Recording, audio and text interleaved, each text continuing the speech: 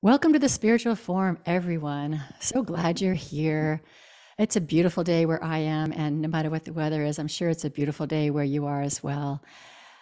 I'm here to bring a message of hope, a message to help you with your spiritual journey, and a message of awakening. And today we're going to do a lot of awakening with my new guest, and I think you're going to really enjoy it. I've been looking forward to this for a long time. Before I introduce him, I remind you to please leave a positive rating and review on the Spiritual Forum podcast. I'm on YouTube now, and I'm getting a YouTube following. I'm kind of surprised at that, but I am on YouTube if you prefer to do that. The Spiritual Forum is on YouTube. And don't forget, I am hosting a Whole Planet Spirituality Forum and Retreat at Unity Village this October, which is next month. And you can find out all about that at thespiritualforum.org/retreat. Now, let me introduce to you Mark Gober. Mark is the author of An End to Upside Down Thinking, which was awarded the Independent Publisher Book Award for Best Science Book in 2019. He's also the author of An End to Upside Down Living, An End to Upside Down Liberty, and An End to Upside Down Contact. And he's the host of a podcast, Where is My Mind? I think that's a really intriguing name for a podcast, Where is My Mind? Additionally, Mark serves on the board of the Institute of Noetic Sciences and the School of Wholeness and Enlightenment. Previously, Gober was a partner at Sherpa Technology Group in Silicon Valley, and he worked as an investment banking analyst with UBS in New York. He's been named one of IAM Strategy 300, the world's leading intellectual property strategist. Today, I'm going to be talking with Mark about his first book, An End to Upside Down Thinking. And I plan to have him come back to talk to us about it into Upside Down Liberty and maybe the others as well. But today we're going to focus on that one. And I think they're all going to kind of intertwine. Welcome, Mark. So glad you're here with me today. Well, thank you so much for having me. Yeah, we had a little pre-conversation, before this podcast conversation to kind of discern what we want to talk about. And I got all your books, and I've read not all of it, but a good deal of End to Upside Down Thinking. And I've been in this place in my own awareness, my own consciousness that I'm living in a completely upside down world. Like so many of the paradigms that I have been living with, just indoctrinated, just accepted, I think they're all upside down. And it's just a really interesting place to be, to really inquire about, do we have this right? Do we have this right? Because many times in history, we haven't. So before I keep talking too much, I like for you to share, what is your journey, your spiritual journey? And then we'll get to talk about what is this upside down thinking all about. Okay. Well, my journey started off in a manner that did not seem spiritual, and I didn't foresee anything spiritual to be happening. Growing up, I was always very focused on achievements, and I was a competitive tennis player. So I was traveling around the country to play tournaments, and I was very focused on grades and social life. And I didn't have a sense of meaning or purpose behind that. I just had the next thing that was this big challenge that I wanted to overcome. And that continued for me in college. I went to Princeton, and I was on the tennis team there. So that, as a Division I program, kept me very busy. And then the academics and all the social stuff too was very busy, and was so focused on what I had to do next that I wasn't thinking about existence. Although I will say I was considering majors when I was a sophomore at Princeton, and I started off in the economics department, which I wasn't loving because it felt really theoretical. And I had taken a course on astrophysics and just loved it. I thought it was so fascinating to think about our place in the universe. So there was part of me that was pulling in that direction even back then. And probably even before that, I think I had questions about the universe, but never fully explored it. And ultimately I decided not to major in astrophysics because of my tennis commitments. And I was going to have to take a bunch of classes that were really hard and catch up. And I was not prepared to drop my grades over all this. So I said, I'm not going to do astrophysics. This isn't realistic for me to do. So I ended up majoring in psychology, where I wrote my thesis on a hybrid of psychology and economics. So in some ways I was thinking about deeper issues of human behavior, but nothing in a spiritual direction. And as I got older and progressed through college, I went into investment banking after Princeton. I worked in New York during the crisis. I graduated in 2008. So I was there from 2008 to 2010. There was no time to think about anything during that period other than just get the work done that's being demanded of me. I barely slept. And then I left in 2010 to join a firm where I spent 10 years. I eventually became a partner, first in the Boston office, and then most of my time was in Silicon Valley. And I worked really, really hard in that job. But for a period at the beginning of the new job, I had a little bit more time on my hands and I started reading, but it was mostly some psychology. But I read like Richard Dawkins's book, The God Delusion, which was basically saying that all religion is superstition. And I just loved the arguments he made for it. And so I was becoming more and more atheistic or agnostic as I was progressing. It's very difficult to live that way for a long period of time, especially when enduring the ups and downs of life. And it became more difficult to handle them. And I also started to realize that I was living on a treadmill, because after all this time of trying to achieve something, and many times I would achieve it and sometimes I wouldn't, but even if I did achieve it, I went to this baseline level of happiness. And in psychology, it's called the hedonic treadmill. It's a phenomenon where you return to this baseline level of happiness.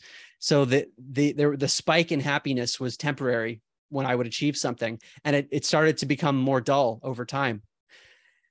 And then if you combine that with some personal struggles that started to emerge, like 2014, 2015, some business deals that I spent a lot of time on, didn't go the way that I wanted, some things in my personal life, like dating. And then in the back of my mind, thinking life was meaningless. That's where I was. Life is random and meaningless. When you die, that's it. And to think otherwise would just be trying to rationalize something that's not real. So I was not in a good place by that point, around 2016. I was not looking for anything new, to be very clear. I was not looking for a spiritual path, at least explicitly. But I started listening to podcasts at that time. I heard some podcasts in the business world, like the Tim Ferriss show. He was interviewing venture capitalists, and that was interesting to be able to hear people talk for a long period of time. That was a newer thing back then. And then I started to listen to some alternative health shows. I heard about phenomena like sensory deprivation, flotation tanks. So I started to do some floats in the tanks in San Francisco where I lived. And it was basically a form of meditation. And I said, wow, this is a cool way to try to calm the mind, because I was hearing about all the positive benefits of things like it, or even psychedelics, which I was not doing. But to do a sensory deprivation technique, that might be a way to have some similar benefits. So I was becoming interested in that sort of thing in the summer of 2016. And then I heard a podcast episode on Extreme Health Radio, a woman talking about psychic abilities. Her name's Laura Powers. She's now a friend, and I've been on her podcast, and she was on my podcast. But at the time, it didn't change my life. It was just interesting for me to hear a person talk about communications with other dimensions, angels, working with clients with her psychic abilities and seeing energy, that sort of thing. And at the end of the show, Laura mentioned that she has her own podcast called Healing Powers. And at the time I was listening to podcasts, I would drive from San Francisco to Silicon Valley, lots of traffic. So I had a lot of podcast time where I couldn't work, even though I typically wanted to work. I couldn't in that period when I was in the car. So I subscribed to her podcast, and the episodes are pretty short. So I ended up listening to all of the episodes on her show from 2016 back to 2011 when the show started, within a matter of weeks. And what intrigued me so much about her show was that there were people from independent backgrounds who were not connected to each other, that were describing a picture of reality that was totally not aligned with what I thought was real. So I had to try to reconcile that with my worldview.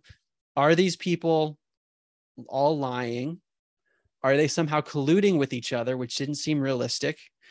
Or is there some truth to this beyond just delusion? So then I started to read books, and I got more serious about it. I looked at some scientific papers around it. And when I say it, I mean the idea that there's more to life than a random, meaningless universe, that there's a spiritual dimension that our eyes can't see. That was the general theme of what I was looking at. Pretty quickly, like probably within a few weeks, but definitely within a few months, I knew that I was wrong. My old worldview was wrong. Wow. And that was jarring, because I didn't know what to do. I didn't have friends that thought about these topics. I didn't know there were spiritual communities or that many podcasts out there. So I felt pretty isolated at the time socially, but I started to engage with healers, psychics. I wanted to test things out for myself. And a lot of those people were able to at least steer me because they were much more familiar with the space. And they were sometimes able to do things that I could not explain psychically or otherwise. And that was just validating a lot of what I had researched. And then I started to have crazy synchronicities that it's always hard to talk about synchronicities because they're so personal. It's hard to know for someone else to know what's happening in your life and why something is so crazy, but certain words appearing over and over again in weird places, to the point that I was writing them down in my notes in my phone because they were so outrageous. And I was trying to do the math in my head of like, could this be random? So it was like this confluence of events. And I didn't know what to do at that time because I was already feeling pretty lost in life. And now my worldview was totally changed. What do I do? And where I went, and it seems to still be on that path, is I wanted to learn more. So I just kept researching. And then eventually I started to talk to some friends about it over dinner or just conversations catching up. And I would tell them about some of the studies, the scientific studies that I was learning about. And sometimes people would come back to me after the conversation and say, Mark, I'm still thinking about what we talked about. That's crazy. I can't believe there's evidence for these sorts of things. I need to look into it. But many times people are busy in their lives and they just go on with other things and maybe drop it. But what I learned from that is that this information is not only impactful for me, but it can be impactful for other people. So fast forward to the next summer of 2017, I have a vague memory of what happened is that I was about to drive to work one day and I was like, maybe I should summarize all the stuff that I've been researching into a book.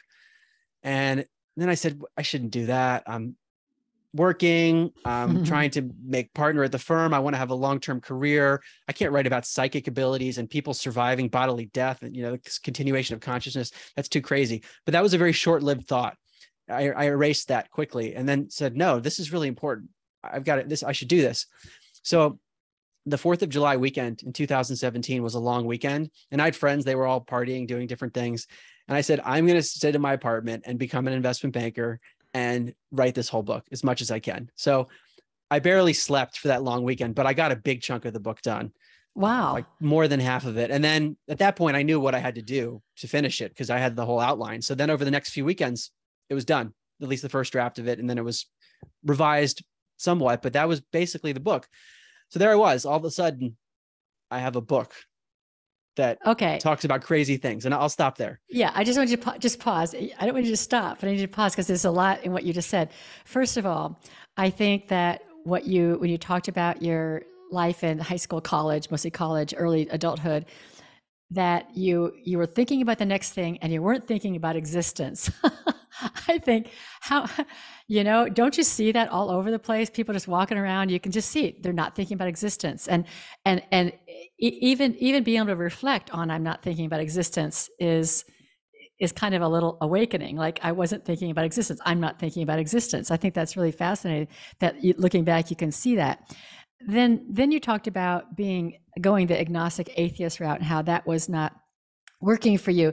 And I always think that, because I'm going to use the word God, source, universe, whatever anybody wants to call it, that we have these challenges that we're slammed against the wall sometime because not having any grounding in spirituality is kind of a miserable existence. It's like, how do you live through those times? And you seem extremely reflective at that time that you could see that, being on the treadmill and that your path, the agnostic was, and all the ups and downs that made it more and more difficult to handle. Because this idea that life is meaningless, there's no grounding. There's no grounding. But I also completely get that from a scientific point of view, from a left brain point of view. And we see a lot of scientists and, oh gosh, what was the name of that guy? I can't remember his name, but there are a few that have come out and said exactly what you said, that life is just life. And anything beyond that, you're just fooling yourself. You're making it up. It's a Santa Claus. It's a fantasy. And I'm not going to do that. So I'm going to hold on to my life is meaningless. I'm going to hold on to that worldview. And it's not a fantasy. What you find out in your book and all of your research, it's not a fantasy, that it is a reality that we just don't see. I want to really, really, really, really commend you for when you started seeing a picture of reality that was different than yours, that rather than reject it outright, you asked the big question, is this truth? You know, is my sense of reality true? Is that sense of reality, does it have any truth in it? Because I think that we're seeing now, I think we've always seen, but now people are just really digging their heels in and not able to, not being willing, not they are able, not being willing to ask that question. Is this true? Is this way I look at the world, that I've always looked at the world, that I inherited from my parents, that they inherited from their parents, is it true? Because then your next statement was, I knew that my old view was wrong. I mean, how many people can do that? You know, how many people can say, I knew I was wrong, and then go into this completely different avenue to investigate? Because you're a really, really, really smart guy, and you're able to kind of let your ego loose and pursue a new adventure. And I think that's just fabulous. Thank you. And I thank you for highlighting those points for the audience, because I'm so used to it that sometimes I don't even reflect on those little issues anymore. Like when you said that I wasn't thinking about existence, that just based on the network of people that I know, to ask that question, to have a conversation of, wait, why do you think you exist? Do you think there's any meaning built into the nature of reality itself? People might be like, what are you talking about? That's like, you know, let's focus on the next business deal we're working on, because it's so fundamental that it's often overlooked. And like you say, just to reflect on that question is a part of an awakening, can be part of an awakening. Yeah, it's huge. And yeah, how many people who are, they're on the hamster wheel, they're, you know, the grind, they're doing their work, they're raising their kids, they're doing everything, and just pause and go, what is reality?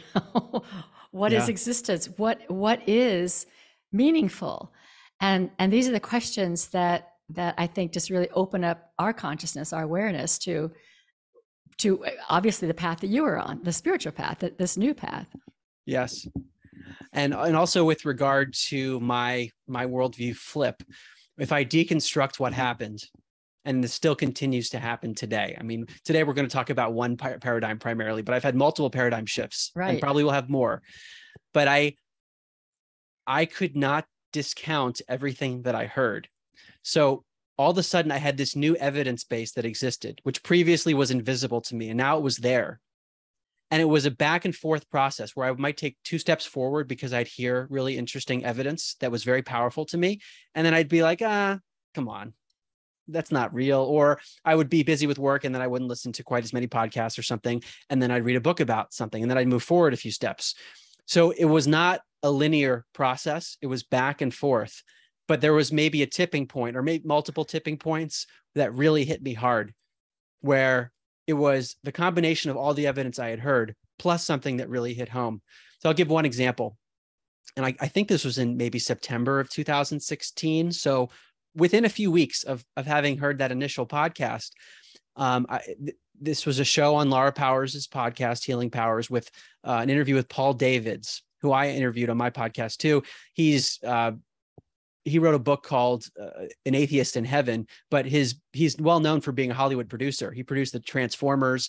He also went to Princeton and is a psychology major like me. So I heard him talking after I'd heard all these other interviews, and he was talking about how he had a colleague in the Hollywood business who was an atheist, but said, look, if I die, because he was older than Paul, if I die first and there is an afterlife, I'll drop you a line, even though I don't think that's going to happen. So he died, Paul's colleague, and then crazy things started to happen. And his book, An Atheist in Heaven, goes through the anecdotes of the crazy things. One of which, I just remember how shocking it was when I heard it, was he was home alone and was looking at papers and left the room and came back, and there was an ink blot on the text of one of the pages that he was looking at. And the words that were crossed out had meaning related to the person that had been that passed away. So he had the ink blot tested, in a chemistry lab for 3 years using his own funding, and there were irregularities and oddities with the ink that the chemists couldn't understand. I talk about this in an End Upside Down Thinking, just one of the anecdotes. But there was something very powerful about hearing his voice, and I had heard other things. And I remember I just couldn't move in my chair when I heard that. And I started looking around the room, like, are there beings that I can't see? What's going on here? So there were events like that where it was like the evidence I had heard, plus something that would tip me over the edge even more, where it was like an accelerated awakening. And when I took those bigger steps forward, it was harder and harder to come back. And that's where I am now 6 years later, where it's like, I've seen so much evidence in different places. I don't think I could really come back fully on this paradigm unless there were, I don't know how all this stuff could be discounted. Right, right. I completely get that. And I completely appreciate that when new information comes, I watch my own mind. I watch my own mind with this today. I mean, not exactly today, but in these days we're living in, when something new comes at me, I'm kind of startled. I kind of go, wow. I look into it, and then this is just me. I kind of step back and I allow the distractions to pull me to wherever I was before. And then, but I'm still changed, and it'll hit me again, and I'll have to look at it again. But I can watch myself be distracted because I'm outside my comfort zone now. It's like, I'm in this kind of new world, and it may be something, like I just watched a 5-hour video on 9/11 and all sorts of things that I didn't know about at the time, or even in the last 20 years. And it's like, oh, wow, that's so interesting. I didn't know that at all. That means things could be very different. And then it's like, it's not like I go back to the old paradigm, but I get distracted into my life and put it aside. Yes. So there's something about this awakening that is, for me, continually coming back. It's like a muscle I need to keep working on because I'm committed to awakening. So I got to come back to that thing that was so disturbing to me. I've got to come back to that thing that was so disturbing to me. And then eventually that thing that was so disturbing to me becomes like my new paradigm. And then, because my prayer is show me what I cannot yet see, I'm always shown something else. And then I go through that struggle again. So the awakening process is tough. But I love the way you describe it, because it isn't linear at all. Yes. And what I'd like to add to that is my process, and maybe yours as well, involves reconciliation. So I come across this new information, but then I have assumptions about life that seem to be pretty solid, and I have to reconcile these two things. How can they both be true in some capacity? So like with regard to consciousness, there's a lot of science that still is true. It's not erasing the entire old paradigm, but it's integrating new information and somehow rejiggering it. And that's part of the intellectual process, is how could both of these things be true at the same time? Or maybe in some cases, my assumptions are wrong and I have to redo other things. But this is an active process. Yeah. You have to be intellectually active. And if you have to want to do it, it's easy to get distracted. Like you say, even for people who want to do it, you get distracted with other things. And it's like, you have to pick up that thread.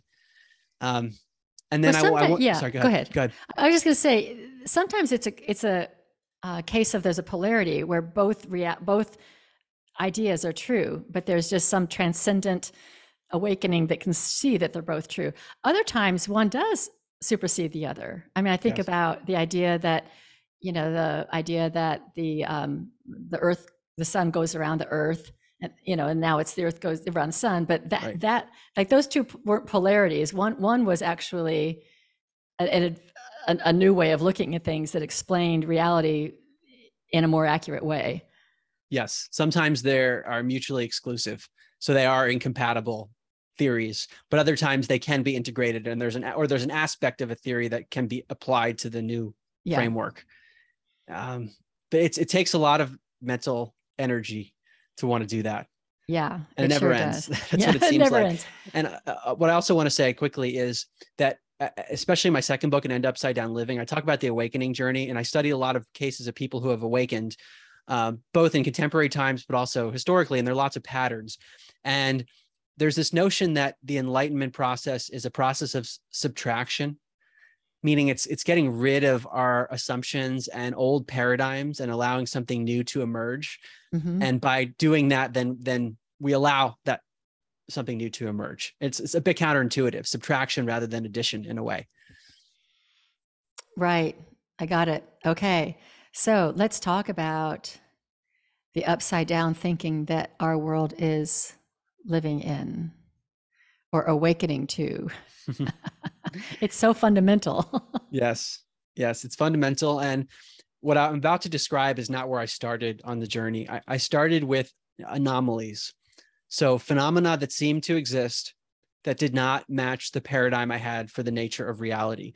But as I studied more and more, the anomalies started to congeal into a general theme and a general question, which is really what an end to upside down thinking is about, which is about whether or how the brain could create consciousness.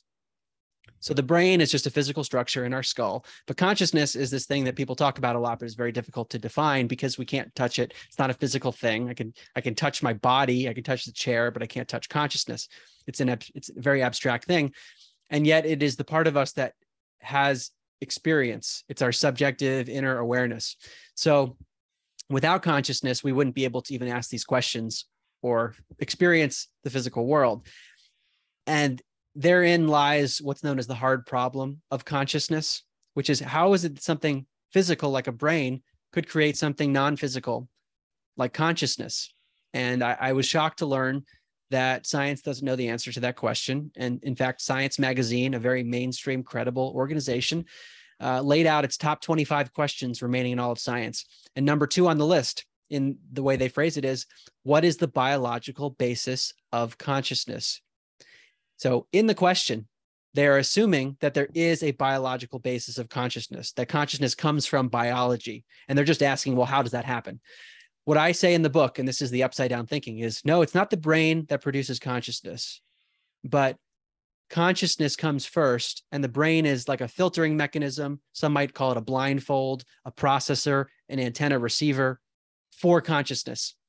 So to lay it out even further, more generally, there's a philosophy in science known as scientific materialism, sometimes called physicalism, which says, and this was my belief system, I didn't know at the time, but I was a physicalist, a materialist.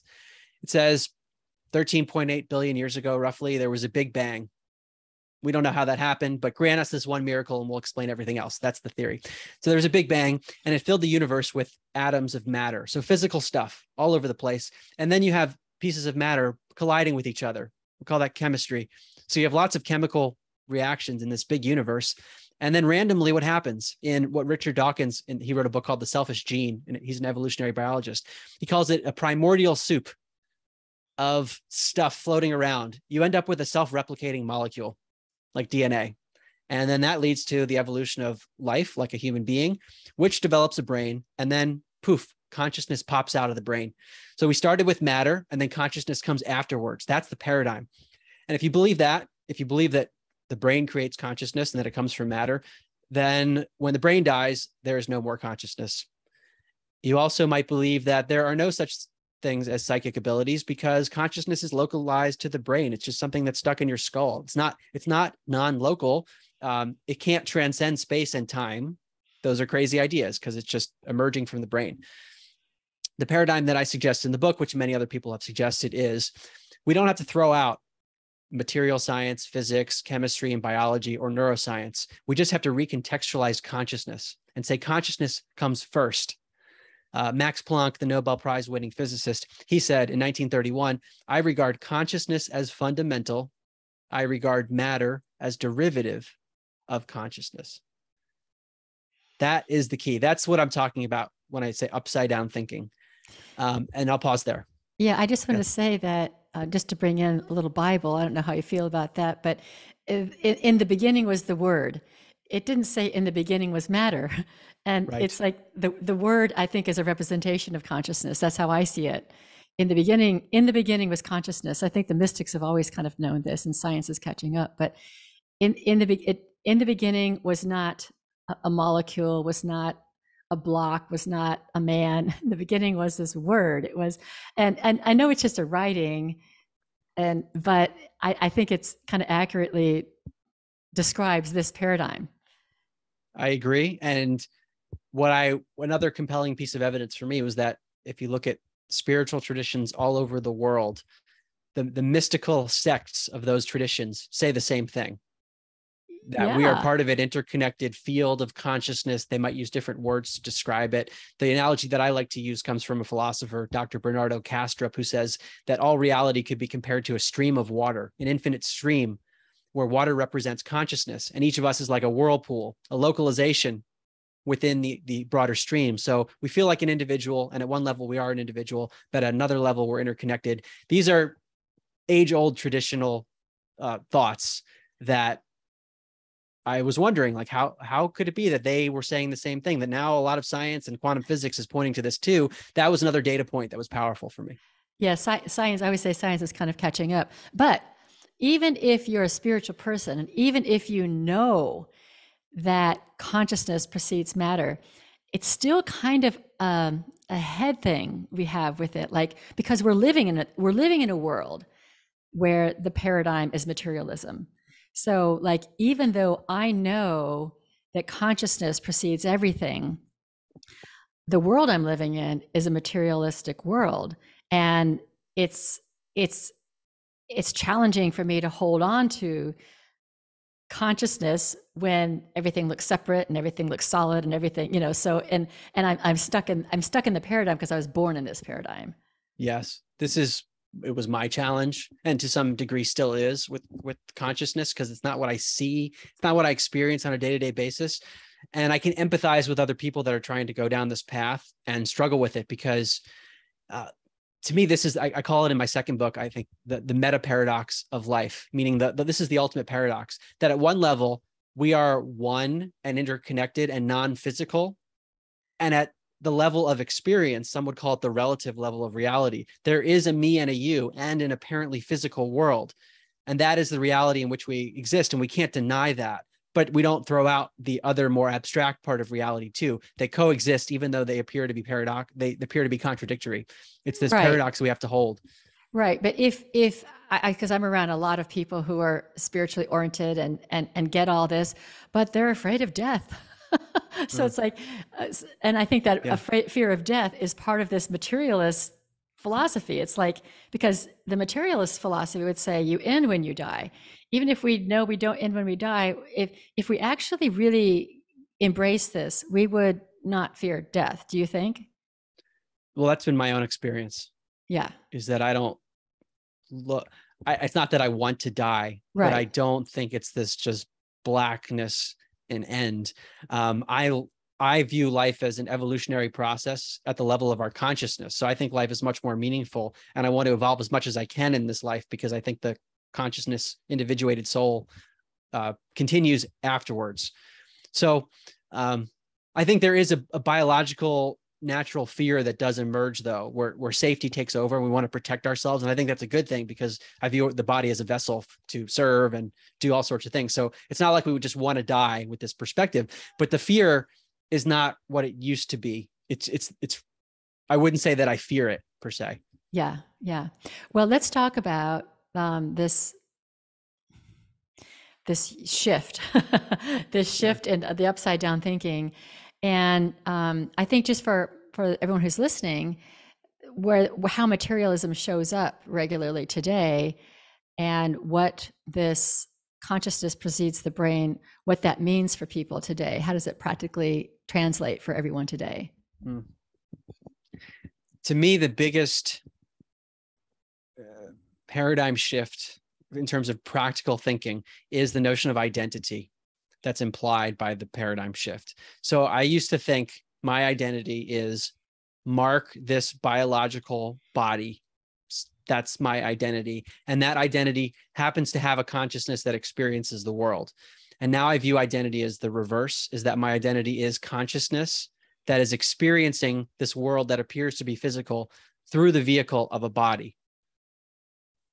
That's a game changer, because then you walk around in daily life looking at things very differently. And then it allows me to look at other people differently too, that they are a consciousness inhabiting a bodysuit and going through ups and downs and challenges and evolving in different ways.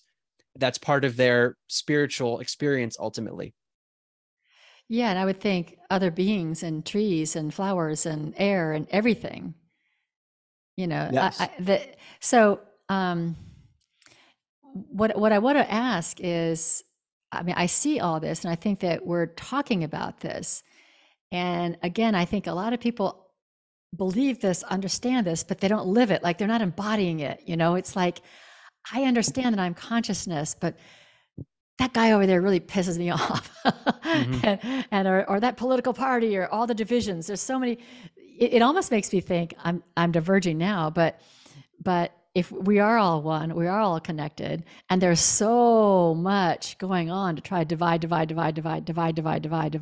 get this group mad at you, get this group mad at each other, and political divides and racial divides and age divides and philosophical divides and sexual orientation divides. And it almost seems like there's somebody out there that doesn't want us to really grasp this new way of thinking.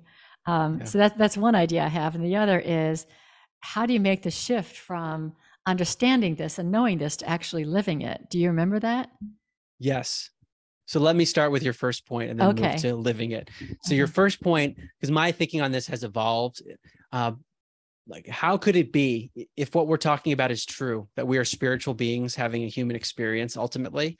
If that's true, and most of society today is walking around not thinking, even thinking about that, let alone believing it to be true, what's going on? And initially in my book, An End Upside Down Thinking, I talk about some of the suppression of science. So there does seem to be active suppression, but sometimes it's the ego of the scientists. Yeah. And people are resistant to paradigm shifts. There's psychological mechanisms for this too. But what you're asking, and what I've been asking more recently as well, is there a deeper control system that wants to suppress this understanding? And on a spiritual level, that makes a lot of sense to me, because if you believe that we exist for the purpose of evolution, then the notion of good and evil is just another way of describing evolution. Something that's evil is a way for us to look at darkness and evolve past it. It's like a challenge for the soul to grow. So maybe that's what's happening. On one level, it's totally evil because it's suppressing people's spirituality. But another level, it's allowing us to go from the state of pure amnesia to realizing what we are and realizing the truth and seeing whether or not we can do that. Yeah. I can see that. Yeah. It's like you point out all these differences so that we can go, you know what? None of that's true.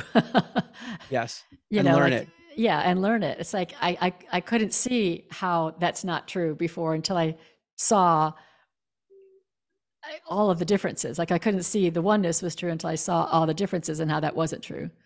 Yes, exactly. You're reminding me now of a quote from the poet Wallace Stevens, who said, "Death is the mother of beauty." So Oh, I we love that. sometimes we need the darkness in order to see the beauty and the light. You need the contrast, Yeah. and that to me explains a lot. But at the same time, doesn't mean that we should just ignore evil and say, "Oh, it's just evil doing its thing." I think there's also a responsibility. I think a karmic responsibility to try to transcend it and help other people transcend it. Yeah. And there's another quote in your book. I wish I had it right in front of me. I think it was Max Planck, but it had something to do with, like new ways of thinking don't happen because you convince people. They happen because the old way dies. People die. Do you remember Right. that quote? It progresses through funerals. People have Yeah. paraphrased it. Science progresses through funerals or something Yes. like that. Yes. And Yeah. I've always maintained that death has a real purpose for evolution. I mean, not just, for the soul's recycling or whatever, but if we didn't have death, we would never have new ways of thinking really, really taking hold. I mean, they would be fringe, thinking new ways or acting new ways, but to take hold as a new world view, it really requires there kind of being a turnover of people, I think, or Yes. minds. Yeah. Turnover of people and power structures. Yeah. But then Yes. this gets to your second question, transitioning into how do we live it and experience it? Mm-hmm. I think the movement is ultimately going to be and seems to be grassroots, because the media is so controlled, the messaging is controlled. It's hard to get some of this alternative stuff through on a mass scale. So it's at the level of the individual, where each individual is having these realizations. And for me, it was largely an intellectual process to start, and still very much is. But then it starts to become more experiential, like synchronicities happen and energy during meditation. And I've had some of that as well. But it brings me to what I wanted to say about living it and experiencing it. what I've found is that people have the biggest shifts and the most radical and the fastest shifts when it is a lived experience. So for some people, it might be in meditation. They have a spontaneous feeling of oneness. Sometimes people with a certain psychedelic, they might experience it in another dimension, or near-death experiences. They're in cardiac arrest. Their brain was off. They were clinically dead, and they come back in their body and they describe all this amazing stuff that happened to them when they shouldn't have been able to have a lucid consciousness. And they say, well, I don't care what the scientists say. This was real. I experienced it. I'm going to change my job. Sometimes they get divorced because their life priorities change so much, and it can be overnight. And so that's one category, this lived experience. And then there's the more gradual path, which has been mine. It sounds like yours to some degree might have been that, where it's this like back and forth based on evidence, and then maybe lived experiences come in, and there's a gradual process. Yeah, I think about lived experiences. When was it? I think it was 2018. It doesn't matter. There's a solar eclipse. My youngest daughter and I traveled to North Carolina for a solar eclipse, and we were in this little town, and we were with hundreds of people. It was a small town, and everybody had the little glasses on, all that kind of stuff. But it was so interesting when it was a place where the eclipse was full. When the full eclipse occurred, everybody went quiet, and there was such a feeling. I mean, it was just like we were all one. I could just feel it. It was hard to describe, but I don't feel that way at a football game or at the zoo or at the doctor's office. But in this moment, I think because all of us were so focused on having this experience, that we had this individual experience, we had this collective experience, and it just really felt like we were really embodying this, we are all one. And that's just one of the touchstones that I would have, where it's like, okay, that was a lived experience. It's a lived experience, that what I intellectually believe I experienced in that time. And I also have that experience when if I do a particular embodiment meditation or something where it's not just sitting and meditating, but I actually get my soul back in my body. And then when I'm walking amongst nature, everything is just so different. It just feels so, I'm very connected to the trees and the wind and the bugs and whatever, my dog, and it lasts as long as it lasts, maybe 30 minutes. And I think I've held it for like 2.5 hours is the longest wow. I've held it. But then you go back to life. Right. Because we have to live too. So the question is, how do we hold that? There's an analogy in the yogic tradition of how this works. And they talk about dipping a white cloth into red dye.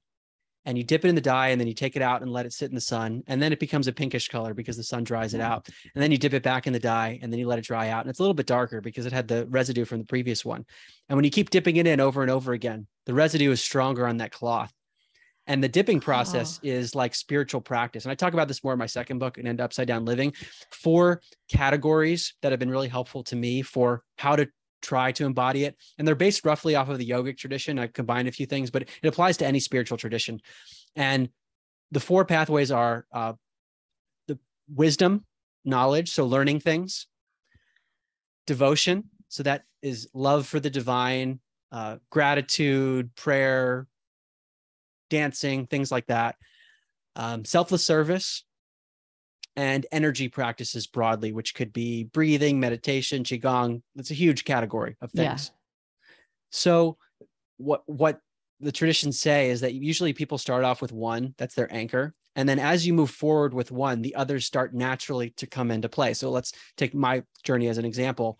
Started on the knowledge path very clearly, but as I learned more about the interconnected nature of reality, then wow, service makes a lot more sense since we're all interconnected. And wow, I should really have gratitude in my life much more. And I should be thinking about things like prayer and just expressing gratitude. And I should be doing things like meditation and other things. So they all start to come together naturally, depending on where you start.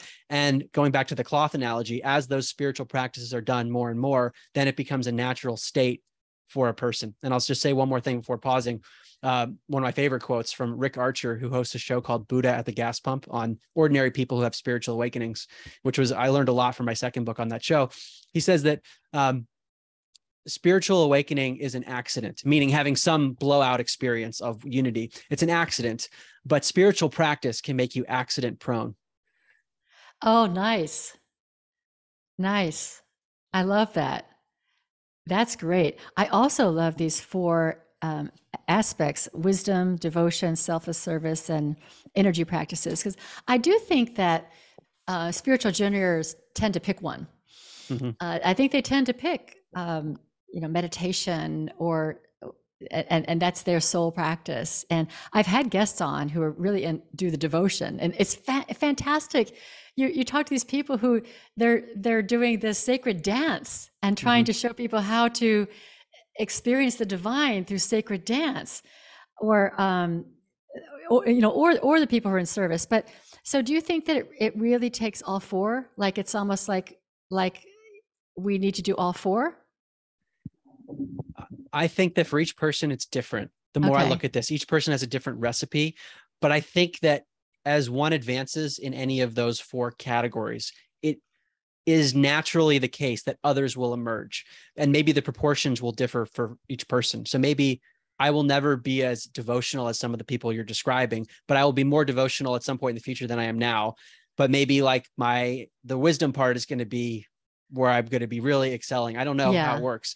And then I want to add to this because ultimately, I think what you're asking about is how do we develop as a human, as a spiritual being in a human body. And there's a big focus in the spiritual community on awakening, however one wants to define that. And those four categories really all relate to awakening. Ken Wilber, the spiritual philosopher, talks about various lines of development, which he says are relatively independent of one another. And to summarize the way he combines categories, he says it's about waking up, cleaning up, and growing up. So far we've talked a lot about waking up, but to really be a complete person, to embody everything, it's not just the waking up part and doing those four things.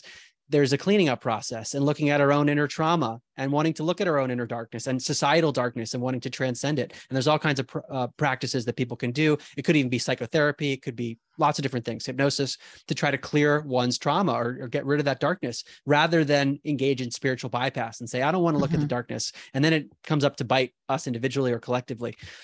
And then to me, I've been really focused on this, the growing up, because so growing up broadly defined is, I think, maturation, a willingness to accept reality for what it is, not just what we want it to be, understanding the reality of evil and not ignoring it, um, taking personal responsibility rather than going for victimhood. Those sorts of things are related to growing up. And maybe even just acknowledging how the world works practically in this realm and not thinking that we're only a spiritual being. We are a spiritual being, but we're also in the world.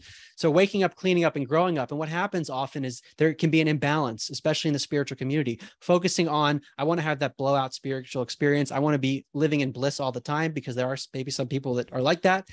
But I think to be a complete human, it's all these other things in one. It's the waking up, cleaning up, and growing up. And the problem that emerges is when the imbalance occurs, a person could have a great fall. So in my second book, I talk about spiritual teachers and some of the dangers where you could have a guru who is incredibly spiritually awakened, but maybe hasn't done some of the work in the other areas and is imbalanced. And then the person is susceptible to things. So Mariana Kaplan, who's looked at spiritual teachers, she says the three categories where people usually fall is money, sex, and power. They grip people. It's shocking. I don't know. I'm still shocked by that. But every time I see some amazing spiritual person that's revealed about them, that they had some major trip there, it's like, really? But yeah, it is that spiritual bypass. It's big, and I can see that. I can even see the topics that I cover on my podcast, that people like the wake up stuff, but when I do the cleanup and the grow up stuff, it's not as interesting to people. I had this conversation recently with people at a memorial service I led on Sunday. It was afterwards, but somebody posed the question, that don't you think you could be harming people by showing them what reality is? That that they could then take that and do something horrible. They're not emotionally stable and they're not willing to accept it, which is true. But I do find that most people who aren't willing to look at it don't see it when you even bring it up. I mean, you can put it in their face and they won't Mhm. see it because they're just not seeing it. But it is very important to accept reality for what it is. And I think that's the hardest thing for people. Yes. And along one of the problems that I'm seeing emerge, because I'm really trying to reconcile this myself, of how can this person that I respect so much spiritually totally miss this other thing? Oh, There's yeah. I'm trying to reconcile it. And maybe part of it crosses multiple categories, which is around discernment. Maybe that's more around growing up. I don't know. But discernment is a big one, because you could see something and an event in the world, or even a person, and see the goodness and overlook the darkness.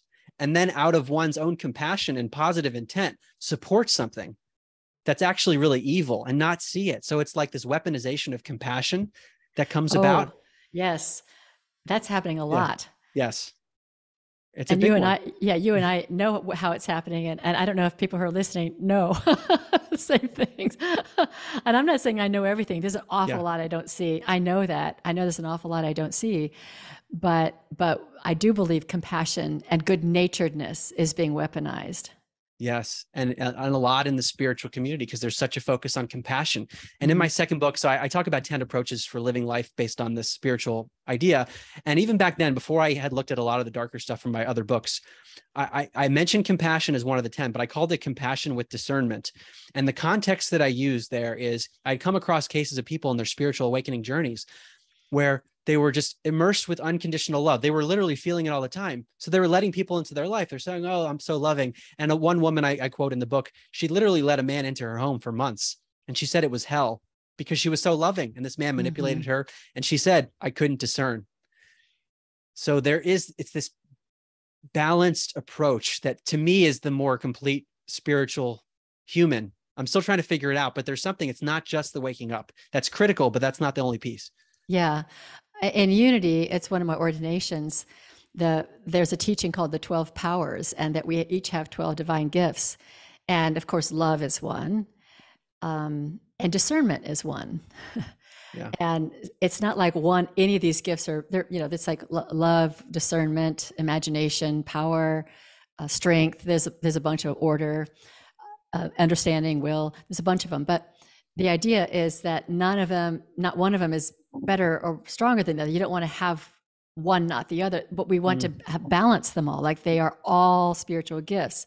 These are like God ideas within us, or God constructs within us, gifts, energies, powers. But if we get imbalanced, that takes us way off in the wrong direction. And I think that's what you're talking about. You can be in balance with this idea. Your love can be imbalanced, because love is a continuum. And if you completely love another at the exclusion of yourself, you're not honoring the power of love. You're just you're just screwing yourself over, thinking that you're loving somebody, but you're not honoring love itself. You're not being love itself. You're out of balance. Discernment is a big, big, big one. And I think my last podcast we talked about this. That this is, I think, the gift that we all need to hone in this lifetime in a big, big, big way, to discern truth from falsehood, upside down from up and down, and God from not God, the voice of guidance that is divine and the voice that is not divine. That all of these things, and I really think that they're really showing up in a big way in our world right now, so we can hone our discernment and make the right choices. Yes, very well said. And I'm appreciating that more and more in my own journey, because I did start on this waking up journey and I didn't care about the world at all. I mean, even before I started on my journey spiritually, I was focused on my job. I didn't care about the political. I didn't follow the news very much, unless it related to my work. So I had this laser focus. And then when I got into spiritual stuff, I'm like, oh, we're spiritual beings. And then in my later books, looking at what's happening in the world, I realized, wow, this discernment piece is not so obvious just from learning about waking up. It's a somewhat distinct skill, and the application of the spiritual principles is not always obvious. That's another thing I've been grappling with, because you could have a lot of people who have the same spiritual metaphysics. Basically, we're all one. We're moving towards unconditional love. We should be compassionate. All that stuff. And we could agree completely. And then we'll completely disagree on what's happening in the world. We'll see something on the news and one person will see this, another person will see that. And I'm thinking to myself, how is this possible? and I think often people are applying spirituality differently. And I'll give one example, and it was related to kind of what you're describing before. Like the notion of individuality versus a collective, that we're all interconnected. Sometimes there's the denial of the individual in the spiritual world, and the denial of having a boundary and saying no to things. Like that's actually essential, because we have to accept reality that we are an individual, and we have to protect the individual because we're part of the collective too. Like serving the collective doesn't mean ignoring yourself. Ignoring yourself, I think, is counter to spiritual ideas.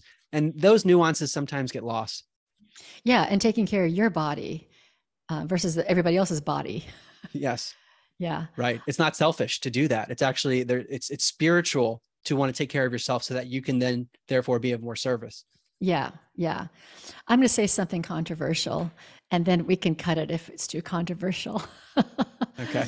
But I'm thinking about the vaccination topic, where people are saying that all those people aren't getting vaccinated are selfish. And I'm seeing this kind of a projection, because it's like the person who's saying that is wanting to make a demand on another to do something to their body in order for me to feel comfortable. So where is the selfishness? Is it in the person who's choosing for their own body, for their own reasons, their own body, to not put something in their body, whether it's food, medicine, an injection, and they're choosing that for themselves. And then others are offended by that. Like, you need to care about everybody, so you need to do that. And it seems to me that what's going on there is to demand for somebody to do something in order you feel comfortable, that the selfishness lies there. Right.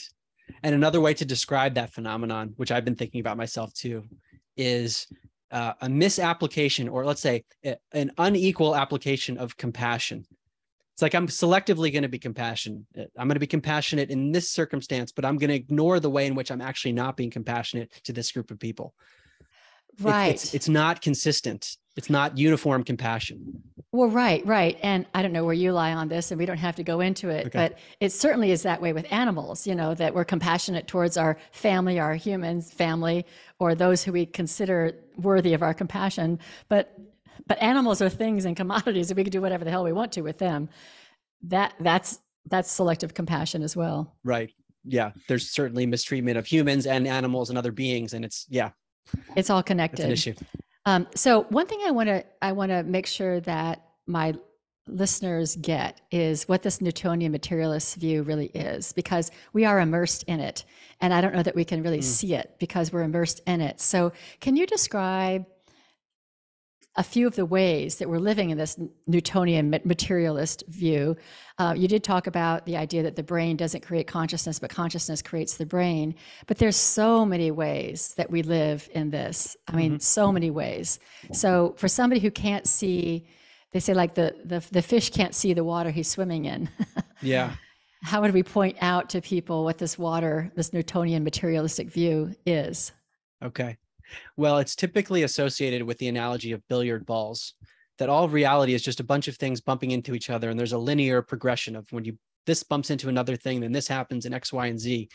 And it ignores the unseen, and it ignores things that are non-linear. So it gets into the realm of like quantum physics, and to just very simply describe some of the phenomena which challenge Newtonian materialistic ideas, the idea of entanglement, which has been shown in quantum physics. Albert Einstein tried to disprove entanglement because he thought that the speed of light was the fastest that anything could travel. And entanglement was suggesting that two particles that are separate from each other have a connection that you can't see with the eye, where if you affect one particle, the other particle is affected at the exact same instant, which suggests that something is happening beyond the speed of light, and there's an interconnectivity. Newtonian physics would say that doesn't make sense. Because it's beyond the linear mind. That's one of the key phenomena. Another one in the quantum realm is it's called the double slit laser experiment. But to simplify it, it's that when people observe the experiment, then the experiment itself changes. The particle starts to behave differently when there's an observer, and there are lots of different theories on why this is the case. But many have theorized that when consciousness is introduced into a system, that it actually changes the system itself. So there's no physical contact like you would expect with billiard balls. You have to have one billiard ball touching the other to move it. Wait, if consciousness is impacting the system, it's something that's non-physical that's involved. And that changes so much, including every scientific experiment. There's a phenomenon I talk about in the book known as psychokinesis, mind impacting what we call matter, if matter is even a real thing. But there are studies statistically that show even an ordinary person can have a very small but highly statistically significant effect.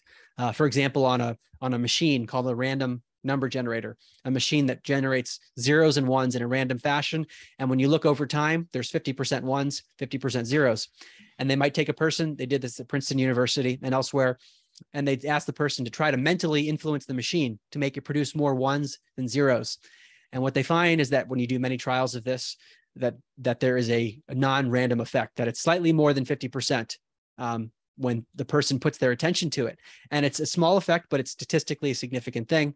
This counters so much of the Newtonian world.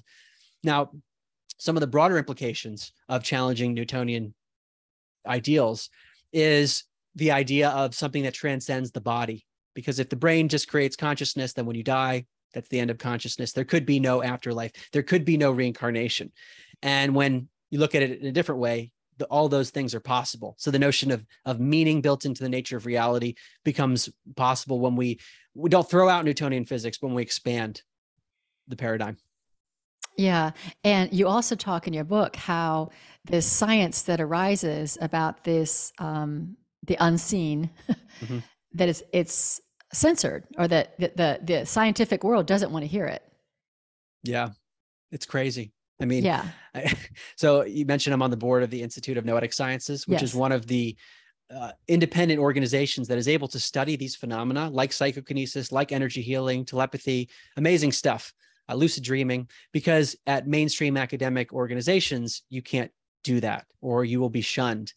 So to give an example, one scientist was told at a mainstream academic institution, well known, to take her psychic research off her resume if she wanted to get tenure. I'll give another example. I hear this all the time. Scientific journals will reject papers that talk about psychic phenomena or these other paranormal type things on the basis of the subject matter without looking at the study at all. They'll say, no, we're just not even touching this because it's paranormal.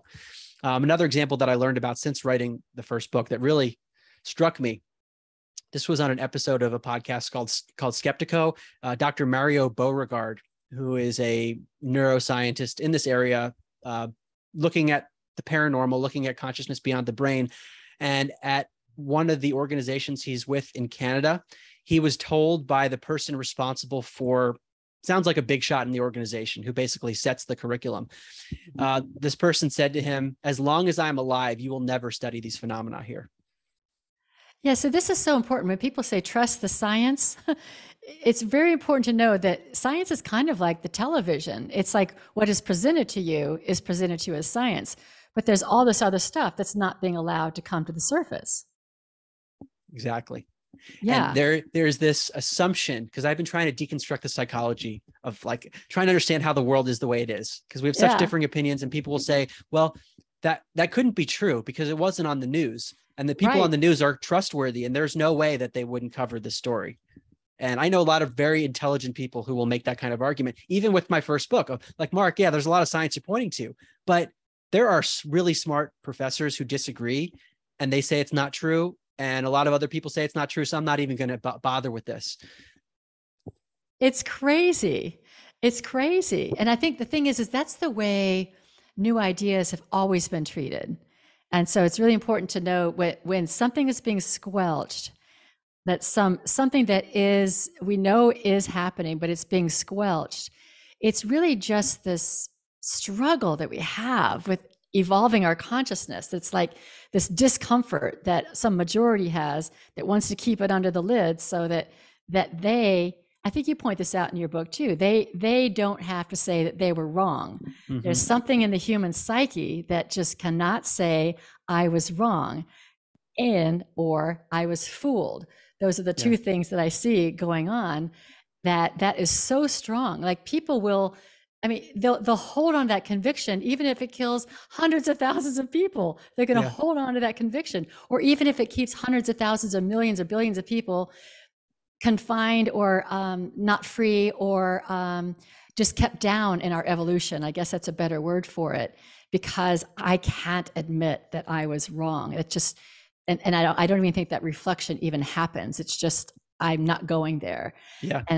so it takes so much energy for these new science to come up, or these new ideas, these new paradigms to come up, and constantly being batted at. It's like whack-a-mole, it comes Yeah. up, bam, comes up, bam. And you just got to keep at it. And until eventually there's enough of us that are living this. And then it starts to just kind of be a little bit more normalized. And then something else will come up and we'll be the ones going, no. Yes. I have also seen this to a smaller degree in my own life. So writing books, talking about these topics, I always have to check myself, because I don't know. I mean, I actually don't claim that I'm right necessarily about anything. I think I ascribe probabilities to certain things because I don't know anything for sure, but there's certainly things that I'm promoting and I'm writing about them and I'm saying them in a strong way. And I have to check myself and be willing to acknowledge maybe new evidence will come along and I'll have to revise these theories, or I'll have to admit that I wrote something that now I don't agree with or something like that. And I have to be willing to do that. Yes. But I can understand how that would be difficult for someone, especially, let's say you've spent your whole career, you got a PhD in the topic, you are the world's leading expert on this one thing. You're not going to have an incentive to explore the alternatives. And I do quote someone in the book about this, who said he basically rationalized how he doesn't look at all this stuff, because he's like, look, there are other things that are more important for me to focus on. And the odds that these things are true, these paranormal phenomena, is so small that it's not even worth my time to look at them. So you can start to rationalize why you shouldn't. And then it becomes a self-fulfilling prophecy. Maybe you surround yourself with people who only believe a certain thing, and then it becomes even more difficult to transcend it. Yeah, it's amazing that humans evolve at all. I think the other thing is where the money is, right? I mean, the money is not going to this paranormal research. That's huge, because in order to do the studies properly, you need lots of replications. And the irony of this area of study, some call it parapsychology or PSI, paranormal psychology, even though I don't like the term paranormal, because all this stuff is normal if you have a different paradigm. Right. But I don't like that term either. I say it because people know what I'm talking about, but I don't agree with the term.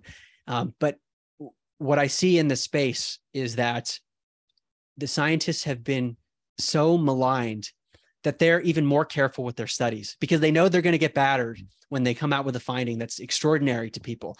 They actually, in some ways, are more careful, but that requires a lot of funding, and you need people that are open-minded to be able to fund it. I mean, getting government grants or mainstream organizations to fund this stuff, they're not going to want to do it because there's reputational risk. And looking on, I talk about this a bit more in my later books, but it's relevant here. Go on Wikipedia. Like Dr. Rupert Sheldrake, an example I point to often, Cambridge biochemist. He studied psychic phenomena in animals and other amazing things, telephone telepathy. Go to his Wikipedia page, and it says that he's a pseudoscientist. And his Wikipedia page, at least the last time I checked semi-recently, was that it's partially locked, so you can't even edit it. I've seen that before. That's when I started noticing that. That's when I stopped donating to Wikipedia, because I used to donate to Wikipedia because I used it regularly to put my sermons together back when I was doing a church. So I felt like I should, give back to where I get some information. But then when I started looking at people who were being false information about them, and their page was locked, that's when I'm like, I'm out of Wikipedia. I can't do that. Yeah. So I'm thinking that our divine nature is so amazing. We have so much power. We are so unaware of the power of the self, the power of our divine self. And I think it's threatening to the power structures. And so there's not a lot of encouragement for us to awaken to our divine potential, because if we were living our divine potential, and I think we'll talk about this in our next time we talk about upside down liberty, if we were awake to that, we wouldn't need all the control systems. We wouldn't need so much of the structure of the world we live in. We wouldn't depend on all these corporations and structures. We wouldn't need all that, because we could generate it ourselves. So I do think there's kind of a tamping down on the potential of our divine nature. And I want to coin a new term I want to call it transnormal. Okay. I like that. like we're transforming, or we're making a transformation Yeah. from the normal to the new normal. That's a new one for me. I like it. Yeah. Okay. Well, I want to give you the last word. So, whatever else you want to share with us today, I'll give Okay. you a chance Well, to say what you want to as you're say. talking about this notion of a control system and what appears to be a suppression of truth, but more specifically, as what we're talking about, is a suppression of spirituality. And we're skipping ahead because I talk about this in the later books, but it's important. I started to look back at ancient scriptures to see what they say, because maybe some of these scriptures aren't fiction, like I used to think. Maybe they're describing history in some way. Maybe it's metaphor sometimes. Maybe these are actual events, or metaphorically getting across a very important idea. And there are scriptures called the Nag Hammadi texts. Are you familiar with Yes. them? Okay. Mm-hmm. So the story here, and this was mind blowing to me when I learned about them, they were uncovered in 1945 by farmers that were looking for manure in the ground. And they found these scrolls, the bound books. These were bound books they found that were written in the 2nd, 3rd, 4th century AD. And the researchers theorize that these were such heretical teachings that they had to be buried, because traditional Christianity did not allow them. They didn't want the teachings to be taught. So immediately I became very interested. When I heard that, I wanted to learn what's in these. So I started reading some of the scriptures, and there are different stories or different gospels in them. And one of the stories I often reference, I believe it's the Secret Gospel of John. That's the name of it. But there's another one that's called On the Origin of the World, and another called The Nature of the Rulers, that have similar themes.